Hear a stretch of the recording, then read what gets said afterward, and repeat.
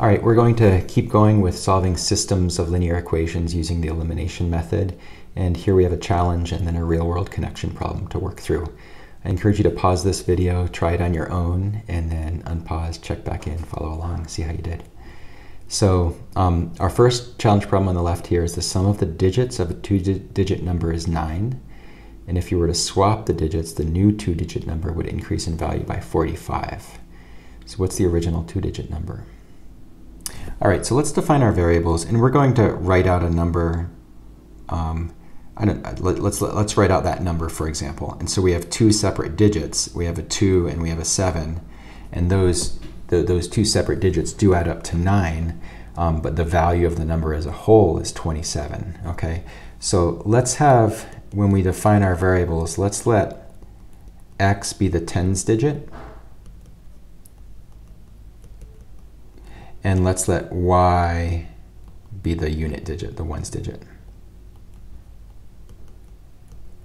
So I think we can see from our first statement that x plus y has to be 9. Okay, we're just adding the two digits together. But that doesn't mean that the value of the number xy, when we write it out as a two-digit number, is 9. That is probably going to be, well, 9's a one-digit number, right? So xy is going to be some other two-digit number. If we were to swap the digits, the new two-digit number has a larger value. So one thing you can think about when we're doing problems like this is, what is 10x plus y equal to? X is in the tens place, so the actual numerical value that it represents is 10 times whatever the digit is. Y is in the unit place, in the ones digit place, so its numerical value is just itself. So 10x plus y is, and we need to think about, if we were to swap the digits, how does it compare to 10y plus x? So this represents the swapped digits, okay? And one of them is 45 larger. The second one is 45 larger. So that means that this is plus 45.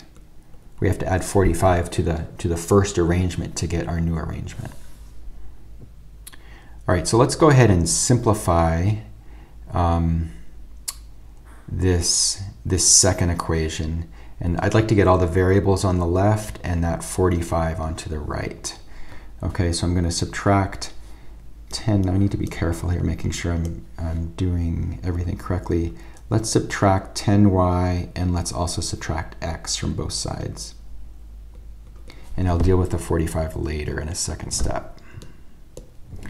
So we have a 9x minus 9y plus 45 equals 0, because these guys all cancel.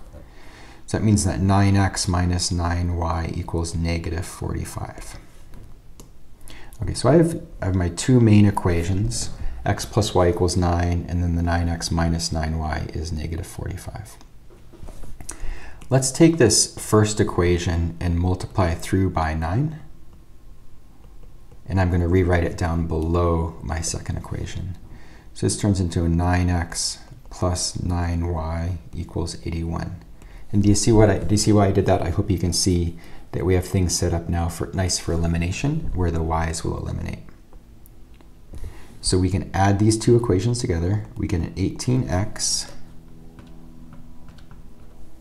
equals 36, because this y term eliminated. So that looks nice. X is equal to 2. And I'm starting to wonder that maybe the random example I picked out of thin air at the very beginning of solving this, when I talked about the number 27, maybe that's going to be my answer. If x is 2, y has to be 7, right? So I kind of guessed it to begin with. So that means my original number is 27. And so another way to check it is, let's compare 27 versus 72, right? That's the number with the swapped digits. And is 72 45 larger than 27? It is. It checks out. So here's my answer going to be 27. Got lucky on that one, right, at the beginning. Okay, next one, the real-world connection problem. My advisory at school ran a fundraiser for a couple days last year. And on the first day, they sold 32 raffle tickets. and 18 personal pumpkin pies, and they made $145. And the second day, it looks like they increased their sales quite a bit, and they made $267. So how much was each item? So as always, we look for the question mark. That's the question mark right here. That's going to help us define our variables. So let's let R equal cost of a raffle ticket, because that's what we don't know. And we have another variable. Let's let P equals cost of a personal pumpkin pie. Personal pumpkin pie, okay. Okay, super. So we can just rewrite these guys, rewrite the word problem, the scenario, into mathematics. So on the first day, we have 32R plus 18P. We ended up with $145 in revenue. And the second day, we have 55R plus 35P is $267.50 in revenue. Okay, I'm looking ahead. I can tell we're going to have some big numbers to deal with, and that's okay. Let's pull out your calculator, settle in, and get ready. So we want to eliminate, and 32 and 55, 18 and 35 don't have any easy common factors. So let's just go big here and multiply this through by 55 and multiply this through by 32. Actually, how about a negative 32? Okay, and let's see what we end up with. So the first equation is going to turn, and sometimes when we're solving systems, we like to keep things organized by numbering our equations. And I'm just going to number them as 1 and 2, and then try to keep things organized that way. So 55 times 32, the first equation turns into 1760R plus 990P equals 7975. So that's just sort of a scaled up version of my first equation. Second equation turns into a negative 1760R, so you can see why we did that multiplication. We're going to have some canceling out. Negative 1120P, and then times 32, a negative 8560.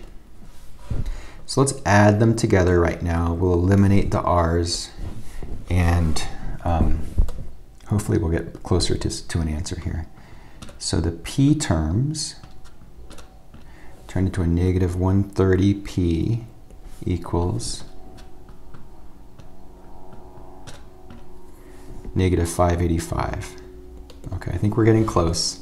We can go ahead and divide by this negative 130 on both sides. And we end up with a P is equal to 4.5, so $4.50. So that's nice to keep track of. That's good. It's a reasonable cost for a personal pumpkin pie. And we can take that and plug it into any of my equations anywhere. I'm going to plug it into the first equation. So 32R plus 18 times 450 equals 145. I'm going to multiply and subtract that 18 times 450 from both sides. I'm going to do that in one step. So we get a 32R equals 64. So just to be clear, I subtracted that stuff from both sides. And R is 2. Looks like raffle tickets were $2. Cool. So those numbers seem to make real world sense, so I'm going to leave it there. That's a good place to stop.